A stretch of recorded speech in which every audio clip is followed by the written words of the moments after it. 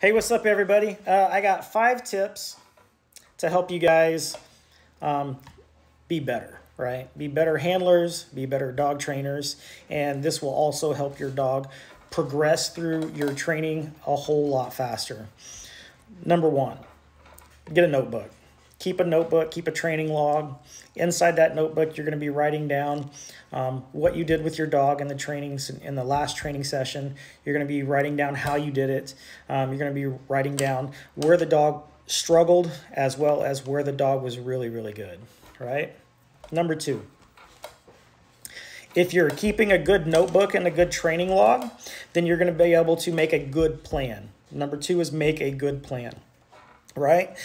In this plan, you're going to have a backup plan also, just in case things don't work out the way you were hoping, and you know how to adapt and what to do in that situation. Right? Number 3, visualization. If you visualize everything that your dog could do, how will you deal with certain things in certain situations and certain scenarios, then you'll be anticipating when your dog makes those mistakes that you're already thinking of, and you already know how to deal with it. So you don't have to go, well, what do I do now?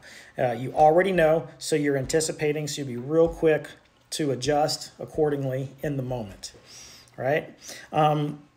Number 4, video. If you video yourself, you're going to get a good idea as to what you're doing with your body. Sometimes we move in certain ways and don't realize it until we see it on film. All right. Number 5, know when to stop. All right. Know when your dog's brain is starting to go downhill. And at that moment, you should stop, because you're not going to make any more progress past that point except for physical conditioning. Right? I can throw a ball, throw a ball, throw a ball, throw a ball. A dog doesn't have to think about it, and they can do that all day. But once I wear their brain out, then their brain's not registering anymore. Basically, they're in la-la land and just in go, go, go, go, go mode. So know when to stop.